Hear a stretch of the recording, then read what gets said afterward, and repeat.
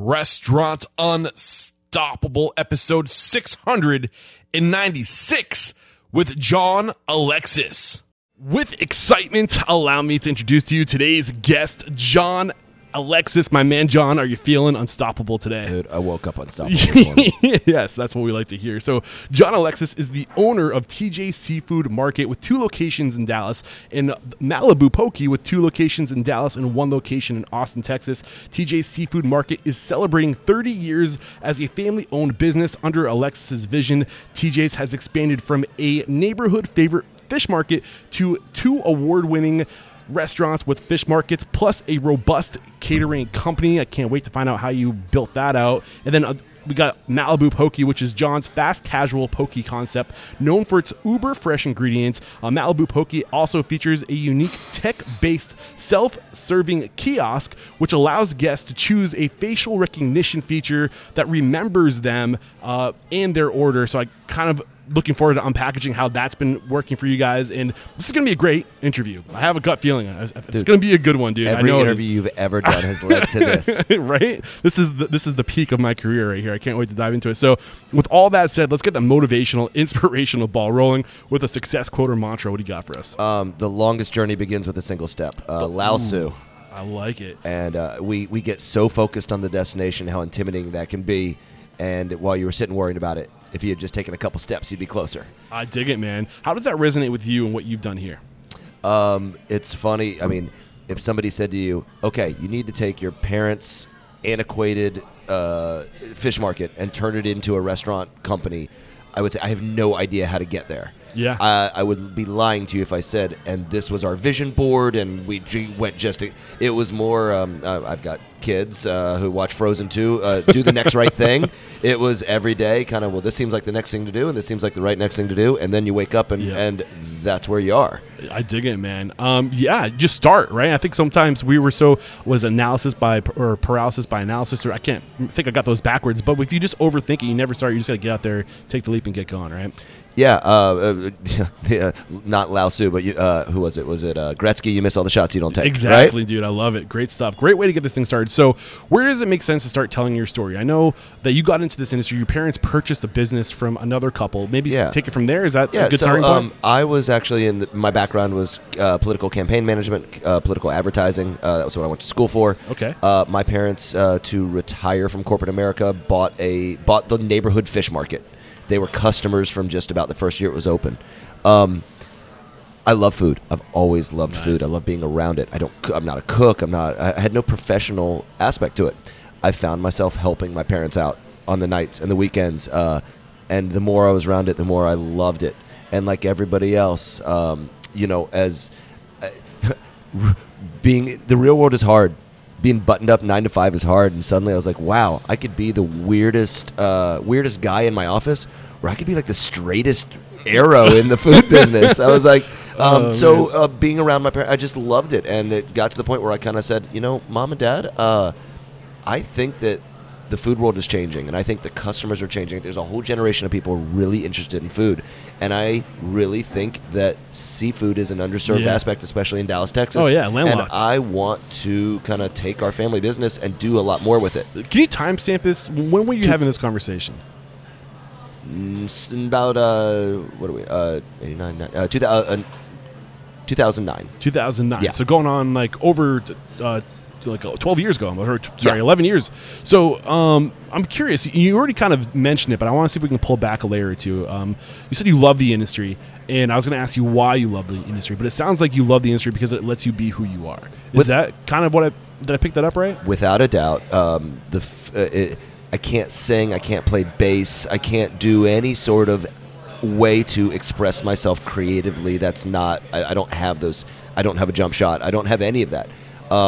But food is a really neat way. Humans are hardwired to connect over food. Yeah. And it gave me a language to express myself that I didn't know that I needed. And yeah. I didn't even know that was possible. Yeah, and the other thing that I think is just magic about this industry, and you highlighted it, is that in other industries, corporate industries specifically, like we have to kind of show up with that like professionalism, which is nothing wrong with professionalism, but there's also a certain level of professionalism where we can't be ourselves, right? We have to be so professional that we have to filter who we really are. And one thing I love about this industry is that we kind of tend to embrace the freakier you are, the better. You know what I mean? The more today we do. I don't know that was always the case. There were only two kinds of restaurants, right? There was fine dining where you couldn't have a visible tattoo and you were really putting on a show. But even in the back of house, the back of the house, different story, right? And today, if anything, there's almost, people walk in and they're looking for the food show. They want, if their chef doesn't have enough tats, like they didn't get the experience they were looking for. It's almost become there's almost become a cliche of we're play acting this now. It's almost gone so over now that we all have to play act this idea of this super creative, expressive person in the restaurant business. Right. I think that what you said, just being yourself, being able to not play a character, but just be yourself. Yeah, I dig it. So we started talking a little bit about what was going on here. You thought that there was an opportunity within Dallas to really lean into the underserved seafood market. What was going on before that? Your parents purchased this, you said, from somebody else. They thought their customer was little old ladies who were running their errands, grabbing a loaf of bread from the bakery and grabbing a piece of fish and going home. And they kind of thought that that's who cooked. And I saw this whole new generation of people who have never been more interested in food, who have access, 15 years ago, if you wanted ramen, you better hope you knew somebody who knew the ancient ramen secrets, right? Yeah. Now you are a YouTube video away from being able to master it. Maybe not master, but at least make some good home to have the information, the resources available to you if you want to put the time and effort in. And I would be lying to you if I said I had a crystal clear vision of that, but I felt something. I felt like, wait, there's a whole generation of people really, really interested in food. And I've got there's something mysterious and interesting about seafood. It comes from under the water. You literally can't see it. There are over 1,000 edible species of fish in the Gulf of Mexico alone. Right. We know more about space around Earth than we do about what's at the bottom of the ocean. It's crazy, man. And so I just think of everybody's passion for not only check a box on our food culture, right? Where our food comes from, the health benefits, who is sourcing it. Seafood is like the most interesting aspect of any of those. The connection between the fishermen and the ecology of bringing fish in. I thought seafood was so ready for people to not be scared of it. Yeah. And I could be this kind of apostle spreading the gospel of seafood. I dig it, man. And I do. That's awesome. So it was around 2009 that you had this conversation with your parents being like, Mom, Dad, I think there's a market we're missing. I really want to take this thing to the next level. What did that conversation look like? Show up with a check. You can do whatever you want. That's what they said to you. They said that sounds like a younger man's game. They said they gave me the mom and dad speech about risk, and just because you think you got your college lessons, you think no, it's more than that. Money's real, and this is not hypothetical, and you think you're so smart, you are welcome to take on the risk. Well, it's our risk. No, it's the not under while you're living under my roof. Not on our dollar. So well, while I pay for the roof over this fish market, you're not going to be But I did. I showed up with a check, and I said, I'll take. I really believe in this. How much did you think you were going to need to execute this vision? First, get really specific about the vision. Like at this point, what did you want to do? What were the things you wanted to do in 2009? So in 2009, I believed that the city of Dallas essentially had two kinds of seafood restaurants. There was what I quote fine dining, which is put on pearls and heels, and you go out with a bunch of fuddy-duddy people, and you have a very surf expensive. And turf. But well, no, this was more like you could go get a very, very expensive fresh seafood meal. Yeah. Or you could get a cheap meal Red that Lobster. was kind of mediocre product. Yeah. What there wasn't was kind of doing away with all the. You didn't have to put on better way. Why do you have to put on a sport coat and get a fresh piece of fish? Took the pretentiousness out of it. Yes, it was. It was either super snobby rich or crap. And I said, when you go, I was laughing. You go to a seafood restaurant in a landlocked area. you got the net on the wall, and it's Captain Willie's Chowder House, and "Arr, mateys, how are you doing today?" Right? It's theme time. Yeah. When you go to the beach and you go or coastal and you go to a seafood restaurant, they don't have a picture of the beach because there's the beaches out there. Yeah. They don't have a net. You don't have to. It's just a casual, nice place you can walk in and you just assume the fish is fresh. And I said, why don't we have that in Dallas, Texas? So why didn't we have that in Dallas, Texas? Because seafood is expensive, and the belief was that if I don't give people, we always call it like the seafood steakhouse, like Sinatra playing, giant Napa cabs in the wine cellar and wainscoting everywhere, and it's like just a steakhouse, but they serve fish, right? Yeah. And people thought if we didn't give people that experience, then they wouldn't pay the price points of what it costs to bring in fresh fish. Okay. And I think that right around this whole time is when we saw that great food didn't have to come in the fine dining packaging. And I think that is what liberated so many people and in this business. Yeah, and you're identifying that period. Like it was basically the smartphone kicked it off, right? With our ability to get access to anything from this thing that's in our pocket, right? And everybody started getting curious about, especially around food, because restaurants around the nation are now on Instagram sharing what they're doing throughout the nation. You can see what your competition is doing all around the world. And it was around this time that we started taking the pretension out of the restaurants, but focusing on quality, but making it more approachable, right? So like your average Joe wouldn't feel uncomfortable walking into a high quality place. And I think that I think David Chang was so ahead of the game on that, right? Yeah. I think it was a fine dining restaurant. Food is like well down the list. It's about the experience and about being catered to in the Downton Abbey, bowing kind of thing. It's a very much it's almost like a class hierarchy kind of thing. Yeah. And there are plenty of restaurants where you can go in shorts and a T-shirt and spend $500. Yeah. It's not. In no way would we want to forget the privilege of being able to eat this way. There are people who can't even figure out where their next meal is coming from. So you painted this picture of what you wanted to create, the market that wasn't being served. What was your strategy for executing this? Well, like get aerial real quick. Like, how did you think you were going to pull this off? I believed that the seafood industry is rife with fraud, and I believed that if somebody walked into a place and they saw a fish case full of glistening fresh fish and a man in a chef coat who was a culinary school graduate standing behind that fish case, that there was no one walks to the butcher and says, "Is that steak fresh? When did that steak come in? Is it really fresh?" There's an inherent distrust of seafood. Yeah. And I felt if we took the industry rife with fraud and instead became the most transparent thing where, hey, look, that's that fish. Look, hey, today we have a golden tile special. You want to go see what the golden tile looks like? Go look. It's in the case. Yeah. And I felt like if we did that, that would really get people past this inherent distrust of I'm in a landlocked city and I can't get fresh seafood. Yeah. All I can think of while you're sharing this is the hard way is often the best way, right? But when we choose to do it the hard way, which is the right way, show your work. Be as transparent as possible because that's going to be your unique selling proposition. That's going to be what gets people to trust you, right? I always laugh that somebody tells us, and you talk about showing your work, right? You go in a place and they say, "Oh, we do a house-made blah blah blah." Okay, well, is it better? Is it better than the commercial made? If not only show your work, but also why are you doing it the hard way? Is it for ego? Is it to be able to say you did it the hard way? Is it so you can put it on the menu that it was made in house? Well, is it better?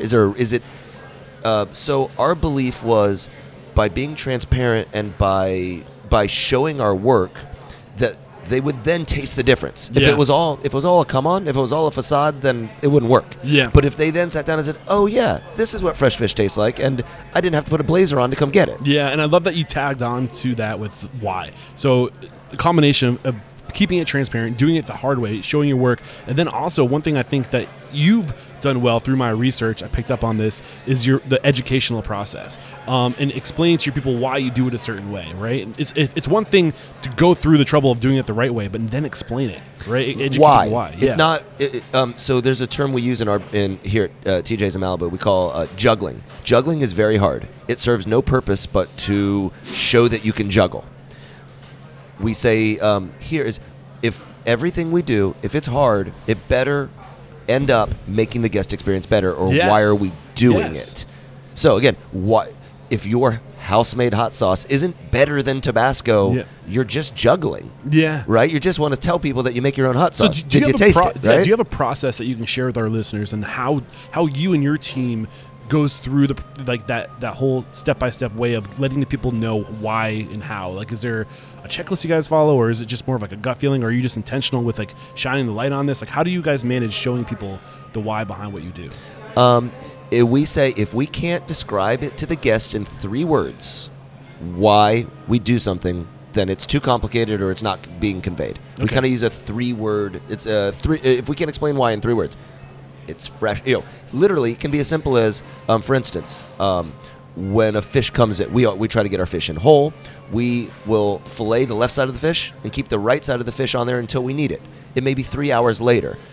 The Lord above made the best vacuum sealer on earth. It's called skin. Yeah. And literally, that's 3 hours of lack of air. Okay. To explain that to somebody when they order their salmon of why we did it that way is, at this point, you've already lost me. I came to talk to my spouse here. Yeah. Like, I don't want your seafood lecture. But if we can explain to them that we, very simply, we never cut fish into the last possible minute. Okay, that was 5 words. Yeah. But at least I can wrap my head around enough, that. yeah. Right, I can wrap And my head they around want that. more, they'll ask. Why? Yeah. Yes. There's the headline version, there's the body version, and then there's the fine print version. So the lesson right? I'm pulling from this is distill the message as simple as possible, so you don't lose people in the minutia. I told you I come from a political advertising background. Yeah. If it doesn't fit in a bumper sticker, it's too complicated. I dig it, man. We used to laugh about people. You'd get in the debate and they'd talk to you about, oh my gosh, well this committee, blah blah blah blah blah, and the guy on the other side would say, I'm going to lower your taxes. Oh yeah, right? Like don't lie if you're not going to lower their taxes, but don't make it more complicated. If you're just tell them you're lowering their taxes if that's what you're going to do. Yeah, I dig it. So one thing we haven't tapped into, which I was kind of hoping, I love that you're just manhandling that mic. I always tell my guests to grab onto the mic, move it to where you want it. I don't think you've let go of it once since we've been here. I'm hanging on for dear life. I feel like I'm going to fall off the table. I love it, man. It's great. So one thing I'm curious about, so you kind of painted the picture as the vision, as the why you wanted to do what they're doing, how the market was being underserved, and how you wanted to be transparent and all this. But what was it going to take? Did you have because you said you had to write a check. So did you go through the process to estimate like what that check was, what the number was going to be? Yeah, internally my parents had, obviously it was a friendly inter-family thing, and my parents were able to kind of let me stretch some stuff over time. But I mean, it was a very grown-up transaction in that it was like, no, these are real dollars. Like, this is not just... Where'd you go to get the money? I mean, some people go to friends and family, but now the person you're trying to sell to, you're selling the idea to your parents, but who'd you go to kind of make this happen? So I had to be a grown-up and go to a bank. Oh. And I will, if banks tend to say no, especially in the food 2009. business. Yeah. If you can convince an underwriter at a bank, then they're going to be a lot harder than anybody else. And debt is scary, and I don't recommend debt for everybody. And I didn't have the confidence to go in front of an equity investor at that point.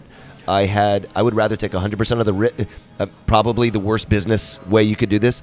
For something I'm unsure of, I'd rather the 100% of the risk be on me than go spend someone else's money and not know what I'm doing. Once I feel confident knowing what I was doing, then I felt comfortable asking for equity investments. Okay. Which is, as I said, that Wall Street operates on the complete opposite 180-degree principle. Yeah. I guess that's why they're richer than me. Right. But I think that's the right... the risk in other people. I think that's the right human way to do it. Nah, I agree, man. So were you accurate with the number that you projected? Did you end up going over? Never enough money. Yeah. Never enough money. I knew the answer. Yes. No. There were some slim cash flow robbing Peter to pay Paul months as I figured out how to do all that, and we never ran out. So how did that whole process go? From you got the money, you got the loan. I'm assuming that the bank approved you. One of the things I did was hire a virtual CFO. Okay. I didn't know what that sounds a lot crazier than it is. Really, just someone who's kind of like a coach. At an hourly basis.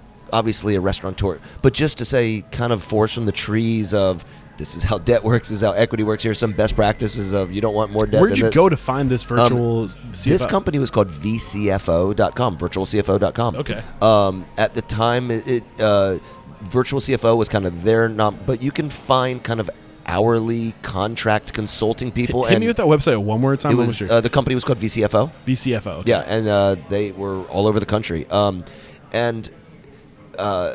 Just we get so we get so into these numbers and we're so emotional. Someone to say, I've seen 1,000 of these, 900 of them didn't work because of this. Yeah. Watch out for that. Yeah, you need that outside perspective, especially from somebody who's seen, like you said, hundreds or thousands of these examples. They'll see things that you just wouldn't be able to pick up on your own. It's like going to the doctor, right? Yeah. You're obsessed with whatever crazy little symptom you're feeling.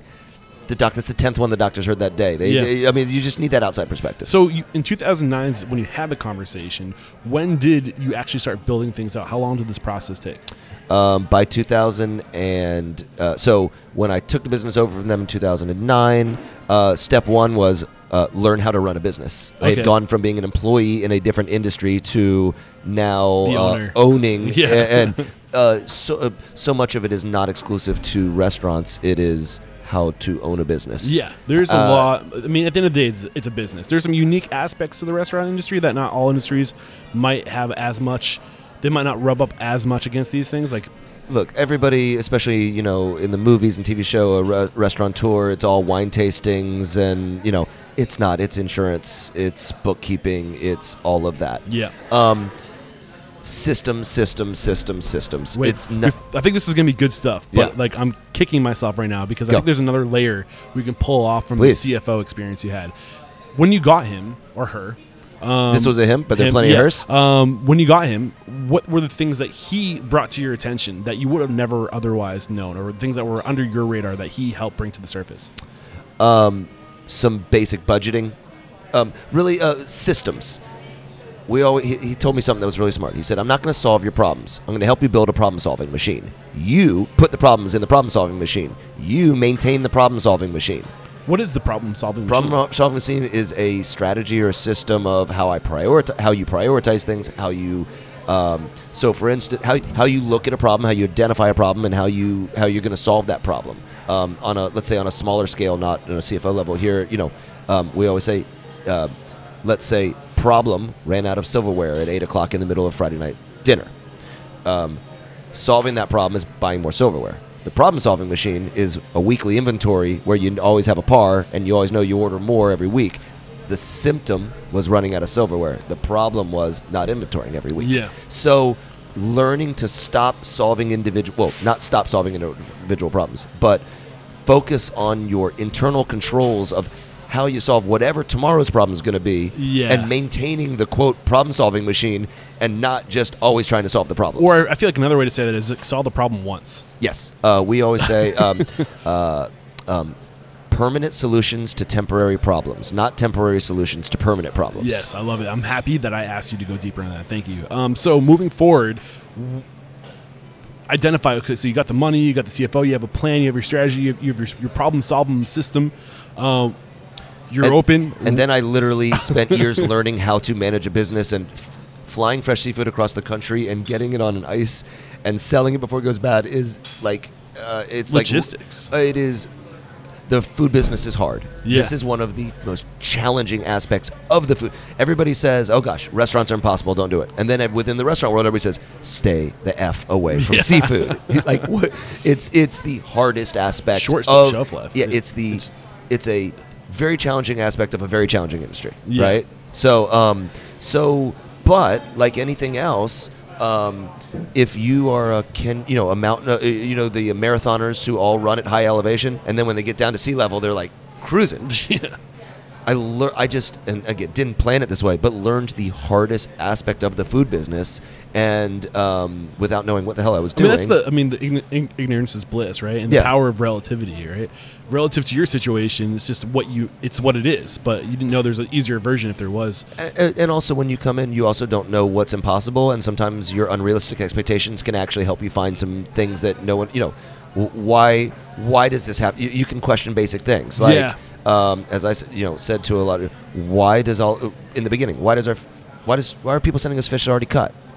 We can cut fish. We have knives. Yeah. And figuring out that, gosh, if I could get the fish whole, and why does everybody put all your fish in a fish case? Why aren't we storing it buried in ice so that it? I mean, we literally just took the supply chain was so challenging, and nothing was sacred. I was like, there's no aspect of this that cannot be questioned. Oh, I can't help but think of my interview with Nick Kokonis from a Linear Restaurant Group, right? He has zero experience in the restaurant industry, but like he was some kind of like mathematician, like dividends trader or something like that, like math genius. He came into the industry and he was just like, with like a clean slate, right? And he's like, why are we doing it this way? Like there's so many, like I can see so many more efficiencies, but when you come up in the industry and somebody teaches you, you pick up a lot of the bad habits, right? I think, the food industry, food is the second oldest thing that humans have bartered or sold. I'll let you figure out what the first one probably was.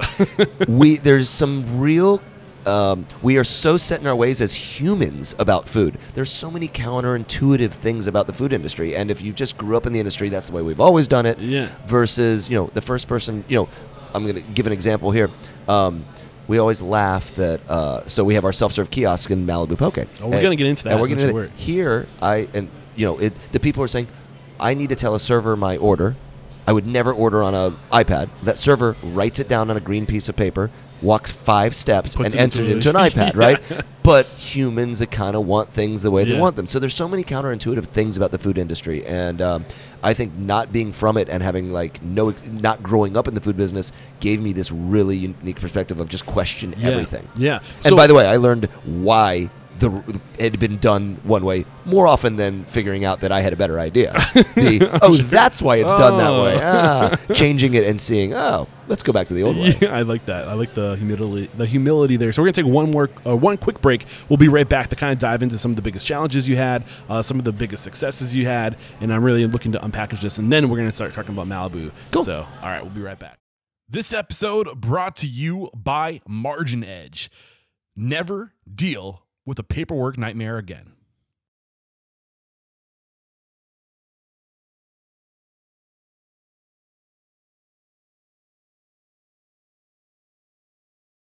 All right, we're back, and really this is where I'm just going to let you kind of like freestyle, man. So from like early 2010s to present time, before opening Malibu, reflecting back at that time, what were some of the biggest lessons you learned that you can kind of, by sharing with us, you can alleviate maybe one of our listeners from making the same mistakes, or maybe some of the big successes you had? I'd say in growing, first of all, I think the way that suddenly Yelp came out and it was the feedback became instant. Yeah. And if you certain types end up in the food business, people pleasers. We want everybody to be happy. Yeah. We're just throwing a part. Yeah. Oh my gosh, just Just make like people me. happy. Yeah. Just like me and give me that affirmation. Yeah. And like everybody else, I took it the opposite way, as opposed to people who are like, F Yelp, blah, blah, blah, I can't believe, how dare they? And so I would lose sleep over, somebody, and it was the untrue ones that bothered me. If somebody said, hey, I got this and it wasn't exactly the way it should have been, and I was like, you know what, you're right. Man, I could fix that. But when somebody would walk in and just didn't get the experience that the vision I had in my head, and oh my gosh, you didn't get that experience, I mean, I would lose sleep over it. It would make me nuts. And so that learning how to be a people pleaser in a people pleasing business, but not lose a pound of, not have a heart attack. Not taking it so personally. If you're scared to fail, you'll fail more. Being okay with failure makes you fail less. God, those NBA players who miss 3 shots in a row, give me the ball. Yeah. Right? And the guy who's freaking out that he missed a shot just can't get past it. Now you have performance anxiety, right? Yeah. Going from being a retail business in a neighborhood where everybody knew my family and to opening restaurants, and now there's strangers who I didn't have that cushion of, oh, how's your mom? Versus I walk in, I'm spending my money, this is either good or it's not. And learning, kind of getting out of that safety net of that kind of neighborhood family business into, we don't care who your family is. I just paid good money for this food. Is it good or not? Experience. Yeah. Right. So I guess what is the failure here? Were you letting yourself get too attached to it? Without a doubt. I was, in the very beginning, I could not function without what I perceived as a perfect service every time. What would happen to, would you be debilitated? What would go on once you got one of these bad reviews or something? I took it home. It was I was never not working because I was sitting around worrying about every experience. And that was hard.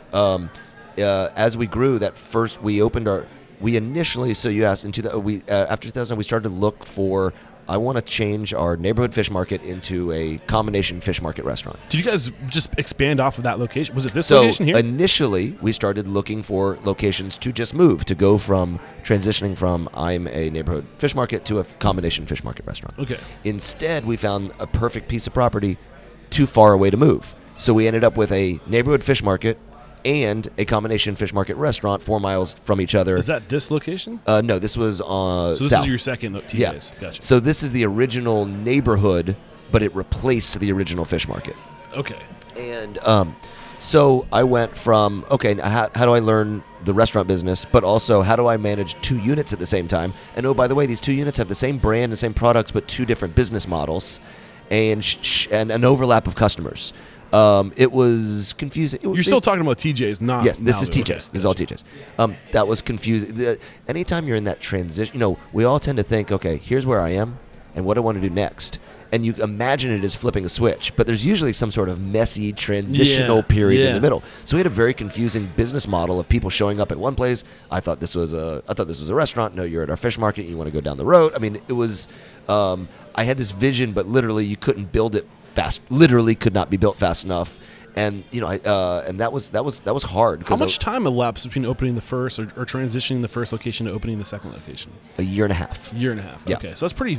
That's a short amount of time to open 2 places and learn the industry in the process. Yes.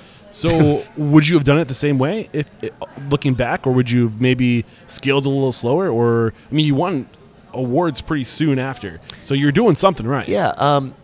I don't know. I have no sense of time. When I literally have to write down when all these dates were. I have no sense of time. Every day is today. Yeah. And I kind of look. So I don't really think in terms of timelines. I think in terms of to-do lists, and when that to-do list is done, that's how long it took. And so I just kind of knew what I all wanted it to be and how long. It's not like I said my wife's more the planner, right? We're gonna have our first baby here, and then we want the next kid to be this many, to go to the same school at the same time. So I have the next baby here. I'm just not that guy. It's like I wake up and you that's just show how up when it it's went. time to make the baby. I get it. So I'm curious. I want to make sure I identified this right. Your challenge was not having a clear vision of what the concept was going to be, or the transitional point between changing what the vision was to what it was going to be. The most valuable thing that my business had was our, at the time, 20-year relationship with our customers. I wanted to change what we brought to those customers, and it was really challenging for a couple years in changing who we were, but having this strange teenage awkward stage where we literally, I wanted to take our business from being a fish market to being restaurants. And at one point, we literally had a fish market in one neighborhood, a restaurant in the other, and it was just really I have 2 restaurants, 2 businesses 4 miles from each other. You'd think you'd have economies of scale, but they were like 2 different businesses, but serving the same product and the same customer base. It was the literal brick and mortar didn't quite reflect yet what what my vision was. Okay, so how did you transition to get? Would you say you have what your vision, what the business is today? Was that the vision that you originally had? Yes. So how did you make that transition? How did you get it to where you wanted it to be? I will say there was some trial and error. It's interesting from being what people look for from a retail environment, which is what a fish market is, and what people look for from a restaurant are 2 totally different things. And what we had to find is, what do people like about us from a retail, and how does that translate to being a restaurant?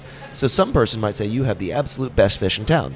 But then they weren't but for a restaurant, they might want a shrimp po' boy. They weren't looking for a $36 best fish in town entree. Yeah. We were laughing. We sold everything from caviar to catfish. That's a strange restaurant. Nobody opens a restaurant saying, we're going to serve everything from caviar to catfish. That's a bizarre business model. So how we took kind of what we do as a fish market and cherry-picked the best aspects of it to be a really good restaurant. I would become obsessive of everything the fish case has to be on the menu. It was like almost like an OCD thing. Like it was uneven to me if we had a fish in there and it wasn't on the menu, and then so what was the catch of the day and how could it rotate, and all things the guests didn't care about that were like these internal putting the puzzle pieces together was so complicated to me. Yeah. It was and all for what? All for what? Yeah. The guest just wanted to sit down and order good food. So did you shed that mentality of having it took everything me to bounce? probably. So TJ's Oaklawn. In retrospect, I'm proud of this, but it took us originally. Our vision was you walked up to the fish counter and ordered. I thought that made it more casual. I thought that you could. I want to see my food. I want to see it looking back at me. Point. We then kind of got pushback of I'm not paying X number of dollars for a dish that I have to stand up here and order. And so then we quickly pivoted to servers. And then with servers, we at that point we were still operating like it was a fish market of pick this, pick this, pick this. You could we called it choose your own adventure kind of seafood ordering. And then we found that if you weren't looking at the fish case, you didn't want to make so many options and choices. It wasn't as intuitive. People just wanted do the options. Thinking for them, do the thinking for them. Yeah. So the end result was everybody just kind of wanted it to be a normal restaurant, and I had to find, as opposed to completely changing how you would come and order seafood, I had to find 2 or 3 aspects of our retail environment that differentiated us from every other place. Focus on those and not worry about the 20 other that were distracting. Okay, say that one more time. I just want to make sure I picked up on it, my listeners picked up on it. Gotcha. We really wanted to be a different kind of experience. I really wanted to take what made us different as a retail fish market and translate that to a restaurant. Okay. There were about 20 different ways that was different. And it took us to find the 3 right ones, right, or the handful of things that made us different and focus on those and stop worrying about 20 distractions. Yeah, it's the mentality of doing a few things the best. Yes. And not trying to be everything to everybody. So what were the 3 things you narrowed down? So number 1 is we found that people love. Not everybody wants a complicated preparation with seafood. A lot of people feel as though a great fresh piece of fish should be the star of the plate, and so what we found is we were concerned that people, as Instagram and everything was chefier and chefier and chefier and molecular was all the rage, and then we just felt like one of the things we did find was giving people that same ability to order we called it, it's not chef driven, it's fish driven. Yeah. All right, the fish is the star of the plate, not the chef or whatever. So giving people the ability to see the fish case, they don't have to order from there, but know that I can get any piece of fish simply grilled with 2 sides, was a really big aspect. They didn't want to order it from the counter, but they wanted to know that it was there. Another aspect that was different was utilizing the different parts of the fish. We kind of, like Native American, the whole buffalo thing. Yeah. And in a fish market generates lots of, weird parts of fish. Yeah. Utilizing that on the menu, whether it's a fish collar, whether that's smoked salmon bellies, whether that is cheeks, Fish whether broth. that's Is that something that you would do, like a soup or something with the fish broth or the bones, or? Yeah. Yeah. Making stocks. Yeah. You take advantage. Most restaurants are buying pre-cut fillets of fish and they throw it on your plate. We're generating all these interesting things like utilizing it. And so the 2 things I've got so far, just make sure I'm on track with you. First, keeping it simple, just keeping the fish, focusing on the freshness of the fish. I say giving people the option. Okay. Some people want that chefy preparation, and that's what they're looking for. Some people just want a good cut. So originally it was pick your fish, you will grill it, it'll be very simple. And then when we transitioned to waitstaff, we then thought, now we have servers. Everything has to be a composed dish. Yeah. And then we kind of found the middle ground of being able, Okay. So that was number 1. Give them the option. The second thing was utilizing the entire fish, using everything, the byproduct. Yeah. We found that we have cuts of seafood that other places don't have because we are butchering fish in a fish market. Yeah.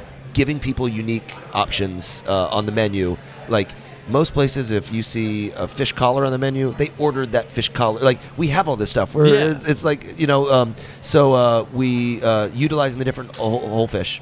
And also profiting off the whole fish. Yes. Yeah, so that's the other big aspect. We always like profiting. How about cutting your losses? Look, red snapper is $17, $18.99 a pound right now. I feel you. Yeah. Okay, an ounce, 2 of waste of red snapper ends up in the gumbo. Great. but you also just put $17 fish in a soup that you're charging whatever for, right? So what's the third thing? The third thing that we found in transitioning from retail to restaurant and kind of finding that middle ground was communication and education. Training our service staff to speak intelligently about seafood the same way we trained our counter staff. We thought somebody walks into the fish counter, they're going to have questions and they need answers. Mm-hmm. Is this wild caught? Is this responsibly farmed? What does responsibly farmed mean? Is farm-raised fish bad? My husband's cardiologist tells him to eat more omega-3s. Which of these fish have more omega-3s? How would I prepare this fish? How would I prepare this fish, et cetera, right? I feel like most times you go to a seafood restaurant, you don't really get that educational aspect at the table. So how we take that information, what of that is interesting to a dining room guests, and we didn't want to turn it into a lecture series, but we tell our servers, you are a seafood expert. You are representing you need to be able to give them, find 1 or 2 points in your interaction where you can educate them a little about seafood. Not in a condescending, so that they enjoy their meal more because they know the nutrients that are in it, or they know where the fish came from. So that's huge. That the value of educating your staff is huge. It adds to the experience for your guest, right? They're tying this meal with a new piece of knowledge. That they're, whenever they have that meal again, they're going to remember this knowledge that they learned at your restaurant, at TJ's. It really has a huge impact. And if there's not a why to it, then explaining a why. It's not just, again, not juggling. We're not just we kind of use wine. Wine is a good example, right? If there's not a why to the wine description. Hi, tell me about this Chardonnay. Well, some people like light and crisp Chardonnay. Some people like buttery gnocchi Chardonnays. This one's buttery gnocchi. Okay, there's a why. You just told me what I'm going to. It comes from 90-year-old vines on a 45-degree slope, and the malactic fermentation. Well, you lost them, and they don't understand why. Am I going to like this wine? If I spend $16 on this glass of wine, is it going to make my mouth happy? Yeah. That's the why. Yeah. Right? So how do you get your people? I mean, educating your staff is not cheap. It's a process. It takes months, if not years, to get somebody fully educated on a genre of cuisine, right? So what systems do you implement to educate your team? Number one, again, this comes from my political background, is we simplify it. I literally, we've had managers who are SOMs, and I will take the tech sheets away. That is a distraction. Give them the right 3-word answer, right? We edit the information we give, and then we hold our staff accountable to knowing that information. Our job is to make it manageable. What form do you give it to them? So people learn different ways, and we give them the same information multiple ways. First is we talk about it. Second is we give them a written manual. Third, we'll have a written test, because some people need to write the answer down for it to print in their brain. Yeah. Then we'll role play, and we actually do it verbally. So at that point, you heard the classic marketing best practice takes 3 impressions to make a marketing thing. Somebody has to hear information 3 times, sometimes in different ways, for it to stick. Yeah. So how do your team members access? Is this a packet they get? Can they do it online? Okay, cool. Any other advice we're missing regarding training up your staff? Anything that's helpful that has worked for you that you can drop on my listeners now? I think that if the staff understands why, it's not a test. What is the capital of Iowa? Gotcha, yeah. I don't know. I memorized that at one point. Couldn't tell you.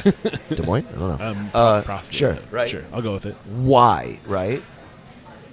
Why are we learning this? So as we say, we kind of we don't just teach the information. We teach the frequently asked question.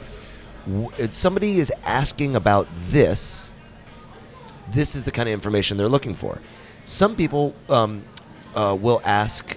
Some people ask the wrong question. We will train. This is what they're really asking you. Here's something in our fish tacos are spicy, right? Here's what a little training method we do. It's on our test, on our written test. When someone asks you, are the fish tacos spicy, what are they really telling you? I don't like spicy food. I don't like spicy food. Yeah. So then your answer is from a place of servitude. Okay. The book answer may be what is the spicy scale? It is a 2-point whatever, right? Yeah. The real answer is, if you don't like spicy, I wouldn't order them. Yeah. right? I got you. It's the why of what we're doing. The other thing we do is make it. I always say a restaurant owner's job is to make his staff's job easier, as opposed to making our staff memorize the full flavoredness or mildness of every fish. We arrange the fish in the fish case from mildest to most full flavored. Then we put a sign in with an arrow that says the mild side and the full flavored side. And so, again, there's some. These guys don't ask them to memorize all that. Make their job easier by organizing the information in many different ways, so it's easier for the guests. You got to give your people the tools, both the guests and the employees, the tools to make the experience as enjoyable as possible. Put your wine list from the lightest to the fullest, right? Like, make it simple, stupid. Organize information. People are. The people who have those crazy memorization, like they can memorize an entire deck of cards or stuff. Yeah. It's that what they actually have is systems for organizing that information. Whether it's an acronym or whatever it is, word association, whatever it is. I got you. So anything else worth talking about regarding TJ's? I feel like we probably left a lot out, but we got to make sure we leave some time for Malibu Poke. In general, I am the luckiest guy on earth. I had a business that my parents had that had room to grow, but also had 20 years of brand equity and customer loyalty. And I will just say that everybody wants to be, you're pitching investors on the next big hip restaurant. I will tell you, when we went to investors to build this restaurant, I told them, if you're looking to invest in the next hottest restaurant in town, I ain't your guy. If you would like to be part of something that hopefully your kids, you can bring your kids here, and maybe your grandkids can be a hostess here. I think that in our effort with TJ's, we really wanted to be that place that'll be here for 30 years. And I don't even know if anybody wants to build those restaurants anymore. Right. It's we've kind of, that used to be something that people, those long-standing deep roots in a neighborhood. That was what we envisioned for TJ's, and so far we are still. Our 30th year was our most successful year. Beautiful. I love it. Congratulations, by the way. That's great. So at what point did this vision for Malibu Poke start bubbling up inside you? Malibu Poke was a fun story. So my wife and I went on our baby moon. We were in Santa Barbara. We flew to LAX, and you drive through Santa Monica on the way to Santa Barbara. As I frequently do with my wife, is I try to turn our vacations into seafood research and development trips. Oh my God, John, how many stinky fish markets are you going to take me to on this trip? I said, please, there's kind of a new thing in Santa Monica. What year is it now? I know you don't do time well. 2015, 2000? Something like that, 16 maybe? Yep. And I said, I'm kind of reading about this thing, and obviously I'm familiar with Hawaiian Poke, but it seems to be kind of catching on, and can we just go eat at this restaurant on the way home from the airport? And I ate at a couple of the poke places in Santa Monica, and I said, holy mackerel, I love this food. I love how I feel after eating it. It checks every box of what the new generation of diners are looking for. It's customizable. It's Instagrammable. It's healthy. It's easily delivered. It's everything they're looking for, and it's seafood. Yeah. And so I said, after eating that in California, I want to be very clear. I'm sure cultural appropriation and those conversations have come up on your podcast before. Yeah.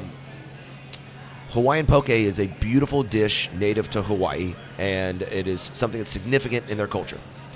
There's a Southern California bastardization of it, of which was really our inspiration. Okay. So we always laugh in Texas, you'll never go broke selling what's hot in California next week to Texas, right? Yeah. And I just thought that the Southern California style of what they were doing with Hawaiian Poke was just a really beautiful thing. So I come back to Texas. I grab our chef partner. We get on a plane, we go back to LA, and I'm like, hey, I want you to look at this and tell me if I'm crazy or that I think that we could really do this in Dallas. This is Matt McAllister, right? This is not Matt. This is my internal. Matt did the menu for Malibu. I actually have a partner in our parent company. Okay. We are driving around. We kind of put all our notes together. We're like, holy mackerel, we can do this in Dallas, and I think there's some Is that holy mackerel? I said it twice, and no, not at all. Okay, sorry, I had to ask. Keep going. No, I will tell people I have bigger fish to fry than this particular thing. That one's intentional. I dig it.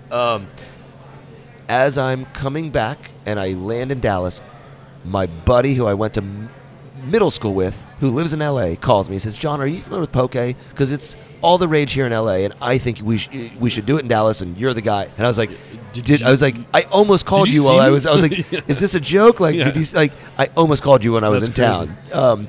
So it was a real kismet-y kind of thing. And what I had a thesis, and the thesis turned out to be right. Poke became the cupcakes of that year, right? It was the food trend. And for whatever reason, our food culture today, I would say hipsters can elevate anything. You want to go find a $12 grilled cheese? Let's go find a $12 grilled cheese, right? It's for whatever reason, Poke, I saw it. I ate at really good Poke in LA, and I thought I was going to eat 12 amazing Poke places. I ate like 1 or 2 good Poke places and a bunch of crap. It had already happened in like 6 months. And I had a feeling that Poke was going to, and it was, a race to the bottom in terms of price and quality and price, and it became this like, who can serve the cheapest Poke bowl? And I said, wait a minute. Our diners in America have shown they will pay money to have better ingredients, to have something that is an elevated experience. And I said, why, of all things, where we're so so interested in ingredients, Poke is a bowl of raw ingredients. Why shouldn't it be the best damn raw ingredients you can find? And I know somebody will pay for that. Yeah. And so what we decided is everybody is zigging to go cheaper. What if we say, wait a minute, because I looked around, nobody was serving Poke with fish that we would put in our fish markets or serve in our award-winning TJ's restaurants. Yeah. We're good. So, it's still there. or Tremors here at Dallas, Texas. What if we serve the kind of product that we serve and people already know that they, like, the same thing as I said, nobody walks in the butcher and says, is this ribeye really fresh? Somebody could walk into a Poke place and say, I don't have to worry, is this going to kill me? Because I trust TJ's. I know these guys. Yeah. Oh, yeah. So you're not tying the brand. So did people know that you were associated with TJ's? So we didn't want to literally brand them together. We wanted them to be separate concepts. But again, I'm still fascinated that people read food blogs and people knew. People walk in like, oh, this is. I mean, associated with. It was an easy story to tell. And so what I said is, what we wanted to do was differentiate ourselves from every other Poke place. So we built out the restaurants with a really cute interior. Got award-winning designers to make it. I always said I didn't want. If you took your date there, they didn't feel like they got taken to Arby's, right? Where everybody else was using plastic bowls, we used real bowls with a rose gold fork, and we put it on a little branded tray. And we just wanted to, from the time you walked in the door, for your shoulders to drop, and you say, "Oh, I can relax. Yeah. This isn't going to kill me." Okay. And it was really fun because TJ's was this thing that had existed, and I had this. This was my first experience of creating a concept from scratch. Clean slate. And we just really wanted to be very cohesive. Everything from the brand to the finish, everything gave you this relaxation of, I can trust these people. Yeah. So you opened the first location when? For the first Malibu? Fall of, what are we now, 20? No, fall of 18? Fall of So it took you about a 17. year from when Fall of 17. So was it about a year, 6 months from when you had the idea to actually be doors open? How long did that process take? And I told you, don't trust me on dates. Ballpark. I think maybe it was 15 when I went there. It was literally the longest portion of it was getting a lease signed. I'm sure every restaurateur has the same story of getting literally from finding the location you want to telling them I will pay your money to getting the permits it all. That was the longest process. That was like 6 months. Any lessons that you learned? Like, did that process get held up for it? Could you have done anything better to speed up that process? We literally we went above the asking price to overbid to do faster. At one point, we even had another operator who we found out after we had hired attorneys and were moving forward with the lease, who had a right of reverse refusal on the space that he didn't even know he had. I mean, it was a comedy of errors. Oh my gosh! It was the take my money meeting, right? Like, here. And I'm sure you're trying to rush because you know this is like one of those things where it's going to be first to market, right? Like, you're bringing this, so it's before the huge Poke craze. It hadn't quite gotten to Dallas yet. In fact, we missed being first to market. Okay. And we stressed out over it. And you know what was great? It was wonderful because we weren't just telling people what, people had context. Now, instead of this is the best poke you're ever going to have, and you're going to have to trust me because you never had any other one, versus they'd had it a couple other places, and now they were like, oh, okay, I taste the difference. Yeah. I see. So it was actually, couldn't have worked out better. I was glad we weren't first market. So looking back at this experience with Malibu Poke, any hard lessons, any challenges? Yes. So when we opened Malibu Poke, we had no non-seafood options. We're very limited in our sizes. It was because TJ's, we try to be everything to everybody. I say we're catfish to caviar, and we're one person special occasion restaurant. We're another person 3 times a week in sweaty yoga pants, right? Malibu Poke, we tried to draw a tighter box around it, be very limited in what we were doing. And I learned that no matter what format, you're still in the hospitality business. Yeah. You're still in the making people happy business. You know what? Wish I'd had chicken bowls on the first day we opened. I didn't think we needed them. You know, we needed chicken bowls, right? We do like poke tacos. I said, we don't need to distract with blah, blah, blah, blah. No. We need to give people, in general, no matter what you're doing, whether it's a QSR or a big full-service restaurant, you're still in the hospitality business, and not everybody wants the same thing. Were you not being hospitable early on, or were there instances where you got heat? No, I think that we just had a tighter box around our offerings. We were very limited in what we were offering, and by expanding our offerings to stuff like chicken bowls or vegan, we created. We found that, oh my gosh, there was no way to order a bowl without fish. And people were coming and saying, I'm vegan. You have all this fresh farm produce. You have these amazing sauces. This would be my vegan restaurant. There's no way to order a bowl without fish.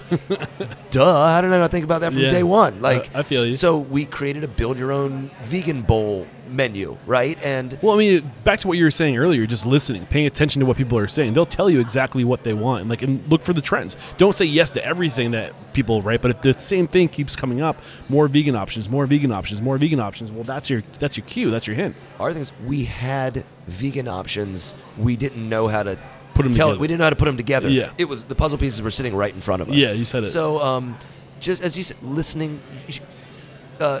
No, people don't stay on ceremony anymore. They're going to tell you exactly what they want. Yeah. And separating the radio from the static, the signal from the static. Every restaurant, the single most common complaint of every restaurant at every price level is too expensive. Yeah. Well, right? I mean, that you're always going to find that person. Right. I think they're hard to avoid. But if you ignore every price complaint, then you are not hearing people giving you constructive feedback on value, which is very different than price. And so we kind of found, like, hey, we found Malibu Poke, we were bringing in the same sashimi grade fish you get at the best sushi restaurants. We were making kushikari grain sushi rice, like real, like Michelin-starred sushi restaurants, right? We were blending our own seaweed salad with 4 species of wild seaweed. Wow. Every sauce was made from scratch. Everything was, we were taking fine dining quality, we were really calling it fast fine. Quick serve restaurant serving fine dining quality food, but in a quick serve environment. And so that is not cheap. No. So if somebody got if we got a Yelp review and it said the large the large is bigger over at ABC Poke Company, that's not our customer. Yeah. We're not for them. I mean, that's fine. For somebody who said, hey, I really like this place, I didn't feel like I got enough mango, okay, that's somebody that's feedback I want to hear. So it was really, I learned to better separate out the useful feedback from the obscure. Because people tend to be very binary. Yeah. I listen to my customers or I ignore it. No, there's actually 10% of the feedback is the 90% most powerful of it. You know, finding what that 10% the 80-20 rule, right? I should have said 80-20. You know, no, I'm picking up what you're putting down. So, one thing we need to discuss, and something I'm really curious about, is you tied in heavy technology with this Malibu Poke. What was your thought process behind that? So, one is I believe in. I said it earlier that restaurants are counterintuitive. We all sometimes there's this binary question of, do I want my restaurant to be hospitality driven or do I want my restaurant to be tech driven? And I reject that as Can't be both, right? Why not? It absolutely can Well, be that's both. what I'm saying.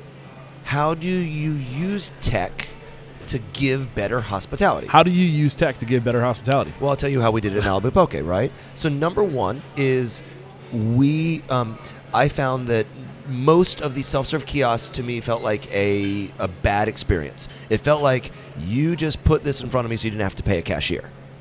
So the number one is we drew some lines.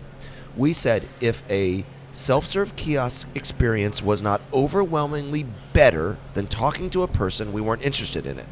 If it was not a better experience, think about that for a second. In that, when is doing your own gas better than getting it done for you? I don't know that it is. Like if going to the ATM better than going to a teller. If we said it's not better, then I wasn't interested in it. So we didn't stop tweaking the system until we overwhelmingly believed it was 100% better than talking to a cashier. So when did you know you got it to that point? Like what made it so much better? Customer feedback. Absolute. Sorry, I was restaurant operator. I was watching a customer and got distracted. Sorry about that. It was funny when I was setting this up. I was like, whenever I set up an interview, I'm always trying to figure out which angle will be less distracting for the owner. Gotcha. And I figured the kitchen and everything was that way, but my family won't eat meat with me at any of our restaurants because I'm just watching. No, you're doing watching. Great. So paint that picture of the end product, of what it looked like. So let me tell you the metrics. Number one, speed. 4 self-serve kiosks reduce the queue time. You can get in our restaurant, get through the line, order your food faster. That's number one way it makes it better. Number two, the ability to give people a visualization of crazy, weird ingredients. We have some ingredients you've never heard of. As opposed to a cashier having to memorize what they are and to describe them, there's a picture. What is furikake? Oh, it's Japanese rice seasoning, right? What is a rari? Oh, that's a little glutinous rice ball. By showing people pictures, they could wrap their head around what it was. Number 3 is consistency and not making mistakes. If we could make the self-serve kiosk environment so that we had less comps. I said I wanted no red onion. That cashier wasn't listening to me, right? If we could improve hey, this isn't made right, this isn't what I ordered, then we were doing it right. If the system was confusing people and they were screwing up their orders, then it wasn't right. Yeah. Last thing is the order history. The ability for people to remember their orders and access them with one click of a button on next visits. Malibu Poke is very much about deep customer loyalty. We're not for everybody, but the people we're for come 3 times a week. You ever heard the old Jerry Garcia? Grateful Dead's like licorice. Not everybody likes licorice, but people like licorice really like licorice. Yeah. So it's that same thing of we're not for everybody, but man, there's people who love us, really, really love us. So just the 4 filters you put through to make sure that this technology would be more hospitable. You identified that it would be faster, more visualization. Which would help with the questions that your guests would have, consistency, and then order history. So how fast does it take now? So now a guest, so we have incredible metrics on this. The average guest places their order in less than 1 minute and 20 seconds. Their food comes out in less than 6 minutes. So so somebody can walk into our restaurant and because of this technology, get a James Beard nominated chef poke bowl in 7.5 minutes. That's pretty awesome. That is what we and not feel as though they were sent through some sort of weird faceless conveyor belt. You said that was the average time for what if you have somebody who is a regular who comes 3 times a week who already has their meal designed and they walk up because you have facial recognition, which I'm sure ties into the consistency and the order history, right? You can walk in, smile for the camera, it sees you, it'll pull up your orders, hit click. How long does that take? I mean, it can take 30 seconds. That's awesome. It is. We're living in the future. It's awesome. So has this cut down on costs? Because you have less mistakes theoretically. I think you're not paying somebody, right? So no. So one of the things we found is technology is great, but people still want the reassurance of a human. So we pay. So where it saves us money is not that we don't have to have a cashier. It's I can have one, what I call my Poke Pro, ready to give human answers to questions, oversee 4 kiosks. So as a customer, it's a high-touch customer service. It's like having that floater, like in the fast casual. You don't need to have that floater there, but you need that person there to touch tables, to ask questions. Is that the same thing, but with the ordering process? Absolutely. We laugh. There is, you'll see somebody walk in Malibu Poke staring at their phone. And then they'll take their phone down and say, "Oh, wait, what? I'm not ordering my food on a screen." And one time I asked somebody, "Do you mind me asking, ma'am, like, what were you doing on your phone?" She's like, "I was buying a plane ticket." I was like, "Then I know." And we both laughed. And I mean, I wasn't trying to be a smart aleck, but I was like, we both laughed. And she's like, "Oh yeah," like it was like the irony of the situation. Well, I think what you're explaining is something that all first adopters experience, and you're kind of you've been using these kiosks now for 2 years. So I mean, 2-3 years ago, that's when these conversations of kiosks are really starting to rev up, right? And you're an early adopter, so you're going to have that resistance. I mean, I think it will pay off in the long run. Do you think, is that kind of has it already started? Have you seen less resistance? Without a doubt. We number one is it's a really cool differentiation. I will see a customer come in and be apprehensive about the screen on day one. I'll see them a week later come in, bring their friends, and this is that place with those cool screens. This is so fun. Watch how we do it. So it's a unique selling proposition. Yeah, it is. It's the other thing is we bought the Ferrari of self-serve kiosks. What is the Ferrari of self-serve kiosks, in your opinion? We use a company. I don't want to answer that directly because they were the Ferrari 2 or 3 years ago. Okay. I don't know exactly. There may be a new Ferrari. There may be the new Lamborghini out now. I got you. But for our self-serve kiosks, what we found at the time, we bought the best money could buy. And what I think that, as I said, most of the self-serve kiosks, I feel like they're just trying to, it's like the self-serve line at the grocery store. You're just trying to get me through here faster and make me do the work you were paying somebody to do. When we had this really beautiful interface with beautiful, I mean, we spent thousands of dollars in just food photography for pictures on the kiosk. Yeah.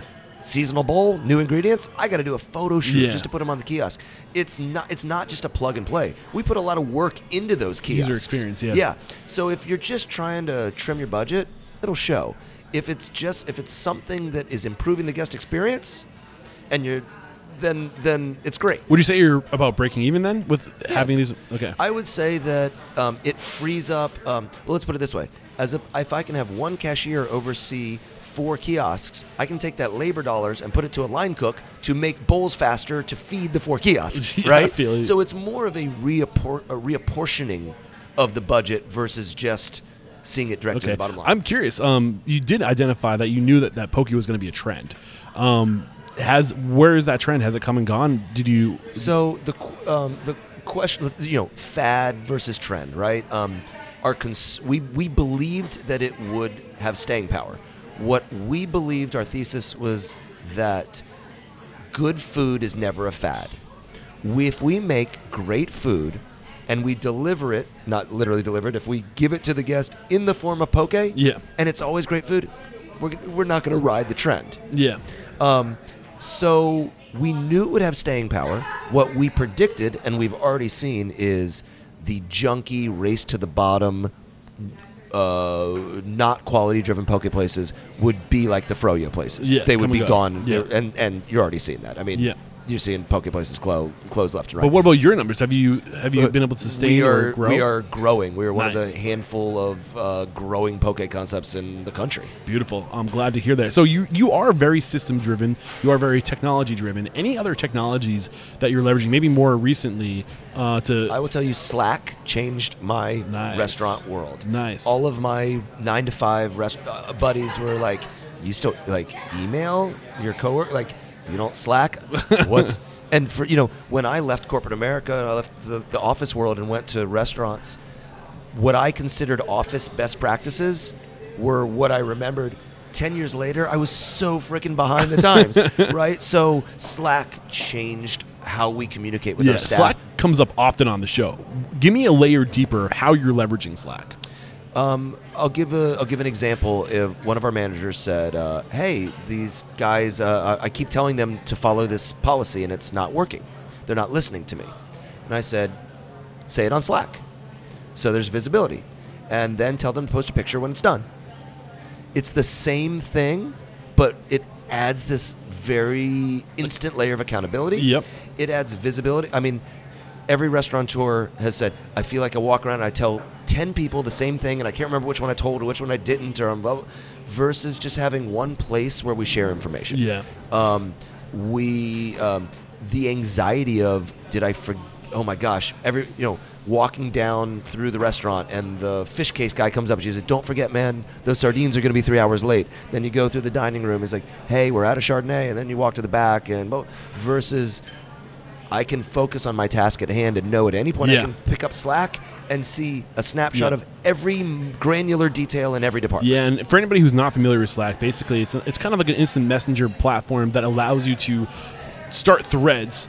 So you can basically, maybe it's delivery, maybe it's I don't know, manager notes. Maybe it's whatever the topic is. You can keep a thread of communication going there. Whenever there's a new message, it will get highlighted, so you can see oh, here are the new messages for the day. So everybody's kind of in the loop for what's happening. You can assign people to certain Slack threads. So if not everybody, if it's just for managers, you can have a manager level. Exactly, you can have think about in our business at TJ's, we have a fish market whose problems and issues are very different. Than the catering department, who's a very different. So we have different, literally break the different departments. All have different level of managers, can see into the different conversations. You can share files. You can link into, I think, Dropbox or Google Drive. So I mean, it's very diverse. We have a Thursday operations meeting. We now share all of the data we're going to go through at that Thursday operation. We post it in that. Hey, we have a Thursday meeting channel. Here's the prime cost for this week. Hey, here's that inventory. Hey guys, we keep running out of this. Is it on? Would somebody post a picture of the inventory sheet that we're using for that? Oh, hey, I can open that. Hey, here it is. Oh yeah, that's missing. That's why it must have gotten erased. Okay, I feel you. Fix it. I keep on mentioning I had Nir Eyal on the show not too long ago. He wrote this book called Indistractable, and he has a whole chapter dedicated to best practices, Slack best practices. If you guys are out there listening and looking to leverage Slack and best practices, I'd definitely check out that book. There's another benefit to Slack. Go for it. Everybody has their text message thread with all their friends, and it's been going for 8 years, and you have the inside jokes and the GIFs and whatever. There's a company, as we all live in the internet now and we live inside our devices, there's this really cool corporate culture of, there's little inside jokes on the Slack channel I don't get, there's little funny kind of, it's kind of bonding too. Yeah. There's good-natured, we have our Austin Malibu Poke, one of our Dallas locations, constantly posting sales or whatever we're tracking and competing. A little competition. They've never met each other. Nice. And they're and so it's a really fun kind of corporate to bring people together. Yeah. Yeah, that's cool. Slack told us I had to pay extra money because there were so many GIFs on there we were taking up. We had gone out past our memory thing. Oh, that's funny. Which told me that we're having a good time. There's one thing I do want to bring up, and it was something I was curious about. There's a lot going on right now in the media with, we're much more conscious about the environment, and the oceans are really effed up right now, super effed up. And I'm sure you've probably seen this wave of the swell of this, of people being more aware of this. How have you addressed this as somebody who focuses on seafood as your main source? It's not hypothetical to me. No one stands to lose more from overfishing than the guy who owns 5 seafood restaurants. That's how I keep a roof over my head. Yeah. Number one is it's real. This is not, in today's culture, you kind of have to say science is real, data is real, but there's also alarmism that is headline driven that isn't real. Overfishing the oceans is real. Yeah. So number one is we get this person who comes in the fish market. We hear this all the time. Hi there. I don't want any farm-raised fish. Also, I want to make sure I'm not hurting the fish's oceans or whatever, right? So let me get this straight. You only want wild fish, but you also don't want to deplete the oceans of wild fish. Okay, well, seems like we're painting with a very narrow brush there. Number one, this is not even a popular sentiment in the seafood industry very much. Aqua farming is essential. There is nothing wrong with farm raising fish. There is something wrong with poorly farm raising fish. The example I give is chicken. You've never eaten a wild chicken, right? So the chicken farm might make the quality of chicken that goes into McNuggets and all the horrors of factory farming and that we all know. Or you might be talking about a free-range organic chicken farm that is selling the best chicken on earth to the Michelin-starred restaurants. Yeah. They're both a farm. We tend to talk about aqua farming as generalizing. Yeah. Okay. There are incredible aqua farms that create that. So what are the I will spend the rest of your podcast talking about this stuff if you want. There are basically 5 factors that make whether a aqua farm is good. Number 1 is, are they raising the fish in the environment it's supposed to be in? A North Atlantic salmon should be raised in the North Atlantic. Its immune system is based on the bacteria that's in that water and the blah blah blah. You start taking fish out of where they're from, and bad stuff starts happening. Number 2, does that aqua farm have clean water circulation? Everybody remembers when the filter broke on your fish tank? Nasty. It's nasty. Yeah. People tend to think of aqua farming as happening in an aquarium. That's not how it works. It's in giant open water. What you just need, so the Bay of Fundy in Nova Scotia, that's the one where the water goes up and down 70 feet. Yeah. More water flows in and out of the Bay of Fundy twice a day than the combined volumetric sum of every drop of water in every freshwater river on Earth. That's crazy. Imagine if you hit pause on the Danube and the Nile and the Mississippi and the Missouri and every river you've ever heard of. That's how much water flows in and out of this bay twice a day. Incredible. So that's as long as you have an area with really great water circulation, you can have good aqua farming. Number 3, that the aqua farm produces more fish protein than it takes out. There are lots of aqua farms that for every pound of fish they grow, take 1.2 pounds of fish in fish feed to feed the fish. So you are just having a net negative impact on fish, right? You're not saving the ocean. You're just causing another problem. Number 4 is that is the feed that they're using. That they're using high quality feed, not serving them crap. And number 5 is just a lack of not using the. I mean, you have to have some antibiotics, but just a general sense of, are we doing like best practice antibiotics here, or are we completely doing terrible? Using too many antibiotics. So that's 5 things. That's best five practice. factors. Okay. Yeah. So I just want to cover these real quick. Number 1, were they?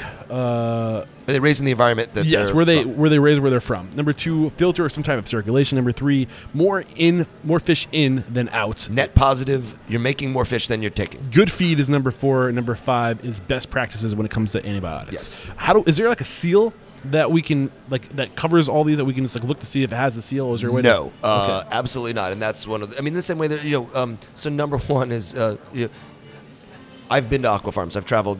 I've actually been to these farms.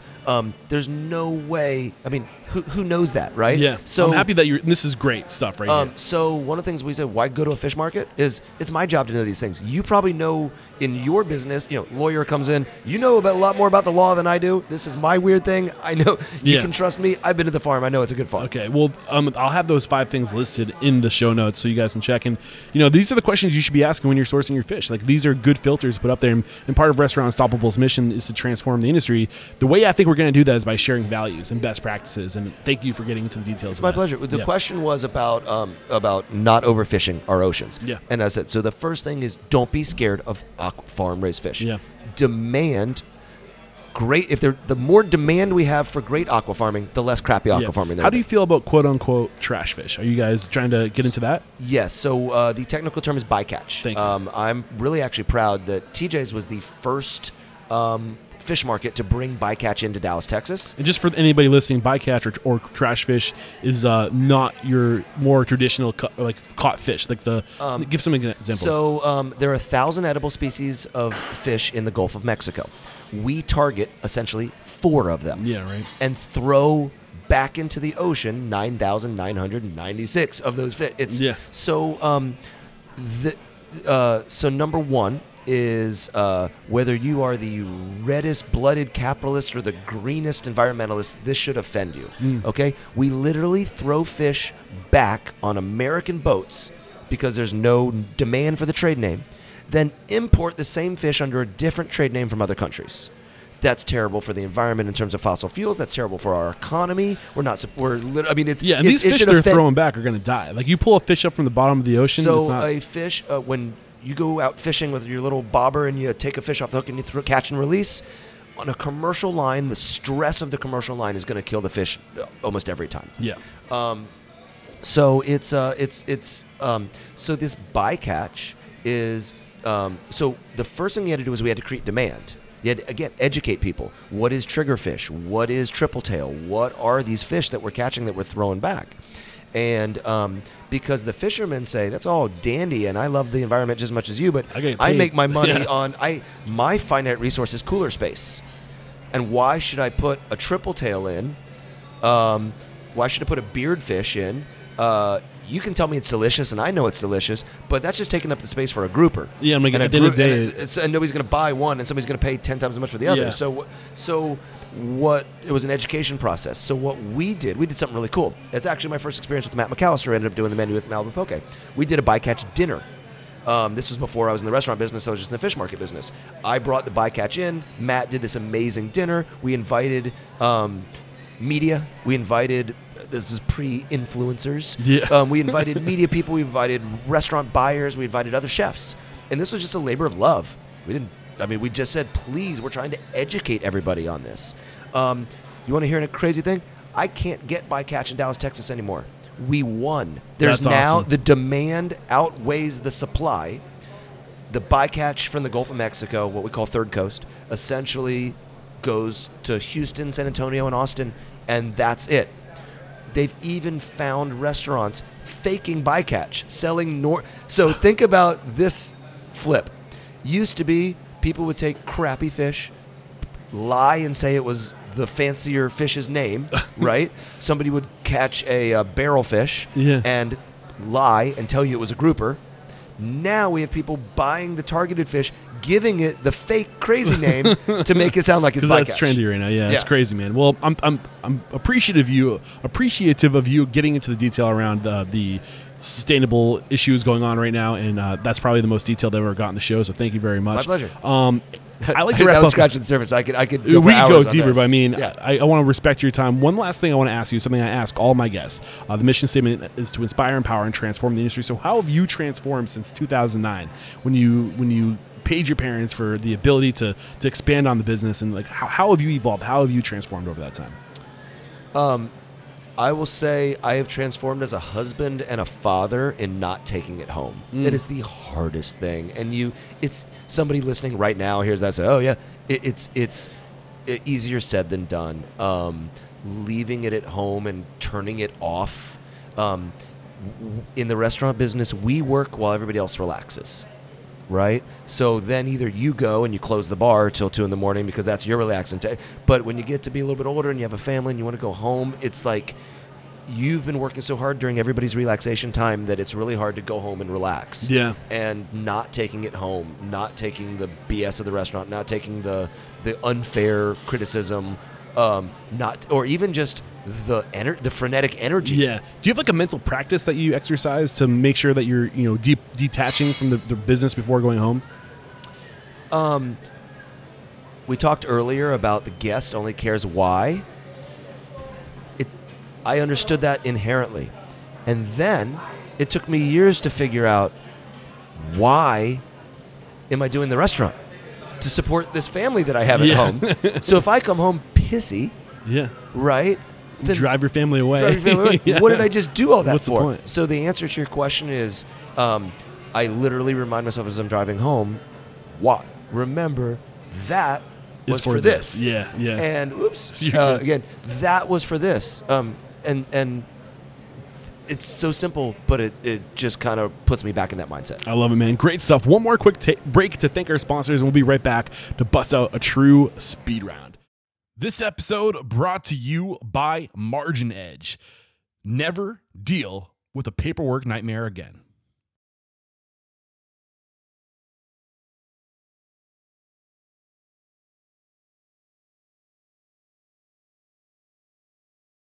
We're back, and the first question I have for you is, what is your IT factor, a habit, a trait, a characteristic you believe most contributes to your success? Effort. What is your biggest weakness? Inability to delegate. What is one question you ask or thing you look for when you're building your team and hiring people? Tell me about the best boss you've ever had. What are you looking for?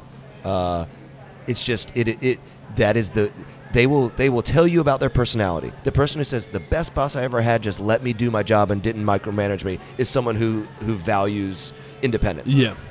The best boss I had used to let me go 15 minutes early. That's someone who doesn't like to work, right? Yeah. The best they will. It is an open book question on somebody's how they what they look for in work. Yeah, I dig it. Share one code of conduct or behavior you teach your team. This is a way to be, a way to act, a core value. We always say here, if it would get you fired from a 9 to 5, you can't do it here. Okay. Like, it seems very simple, but people think restaurants are pirate ships, like where basic rules of civility and society don't apply. We try to run this place like an accounting firm. What is one uncommon standard of service you teach your staff? So this is something that's common within the four walls of your business, but not common throughout the industry. Answer every question with another question. People aren't necessarily people eat. They eat 3 times a day. We always say, "What's good here?" Okay. We always ask 2 questions. Are you in the mood for fish or shellfish? Are you in the mood for something rich and decadent or light and healthy?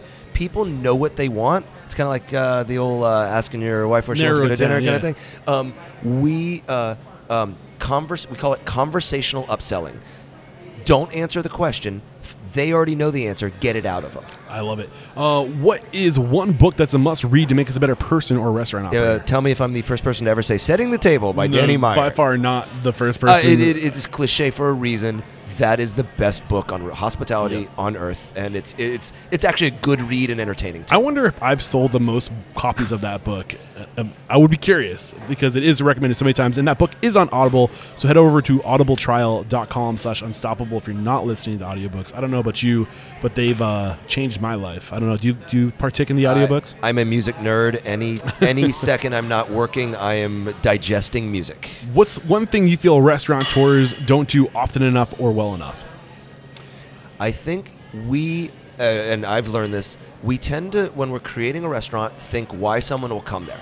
And we don't always think why will somebody drive by and pick something else. And if you can think about why a guest won't walk in the door, as opposed to obsessing over what their experience will be like once they walk in the door, it changes the dynamic of how you serve your guests. I love it. Name one service you've hired or outsourced. So this could be an accountant, this could be a designer, it could be one service that you've just been blown away with that's made your restaurant better. I got a professional firm to clean my bathrooms once a week. Nice. Who are they? Cintas. So they do dish and all that. I will tell you that versus the drama of trying to figure out who had to go scrub that toilet, all of whom handle food, versus we're like, you know what? All of us. This is something none of us want to do.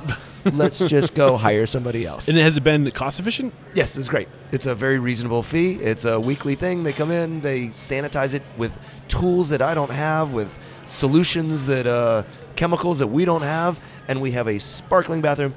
Professionally outsourced weekly bathroom cleaning. Nice. And then you're just dealing with maintaining it every day. And this next question, we kind of already answered it, but I'm going to ask it again. That wasn't the sexy answer to the question, was it? No, it was great, man. It was great. It's never been a toilet cleaning service has never been mentioned on the show. So that's my nugget. What is one piece of technology you've adopted within the four walls of your business that had a huge impact on operations? You already mentioned Slack, but I did notice that you use Bento Box for your websites. Bento Box has been great. It's very reasonable. They've already figured out why websites for restaurants what they need to be different than every other restaurant. Every other website. And as opposed to working with a web developer and explaining what you're looking for, it's just plug and play. Reservations, all your slideshow instantly with your Instagram.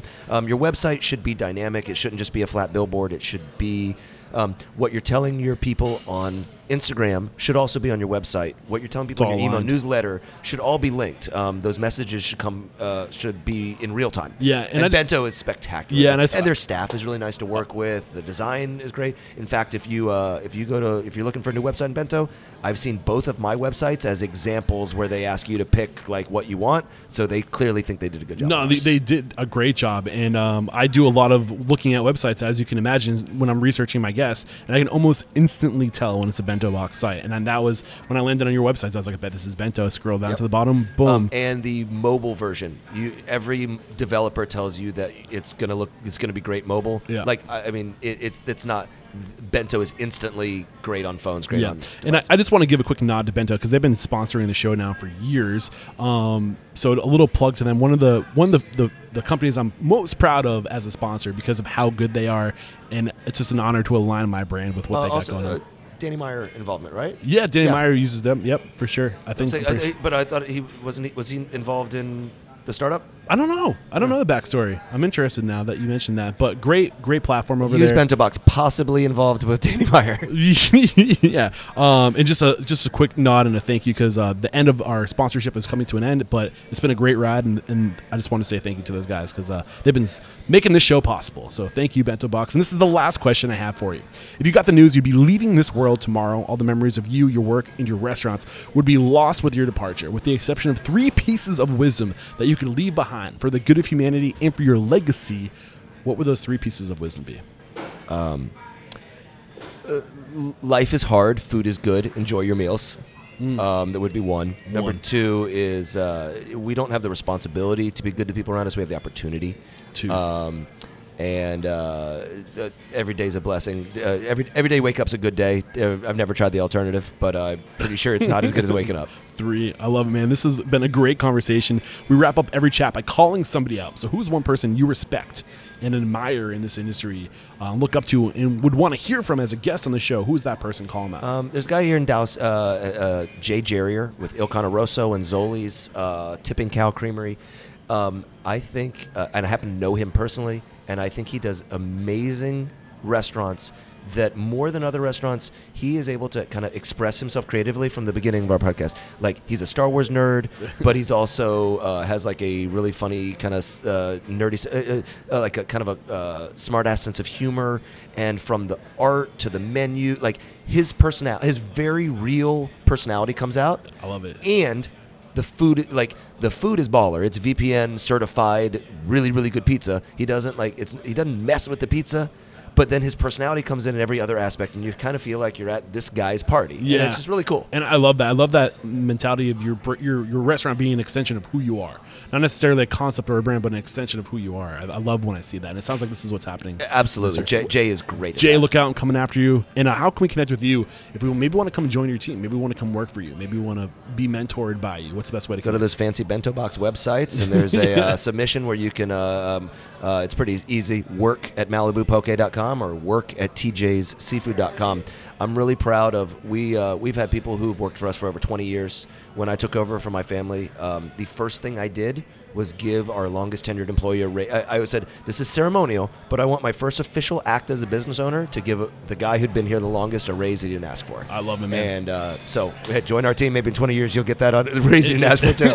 And I'll link to those Bento Box websites in the show notes. Stick around for the closing thoughts to find out what episode number this is. I've gotten out a little too far, and I don't want to say too soon what the episode is going to be. I'm not sure yet, but if you head over to restaurantunstoppable.com/whatever the episode number is, I'll link to any tool service recommended, how to connect with the guys over here, Jon, and also a summary of today's discussion all over there. Jon, thank you so much for taking the time. There is no questioning, my friend. You are unstoppable. Thanks. Cheers.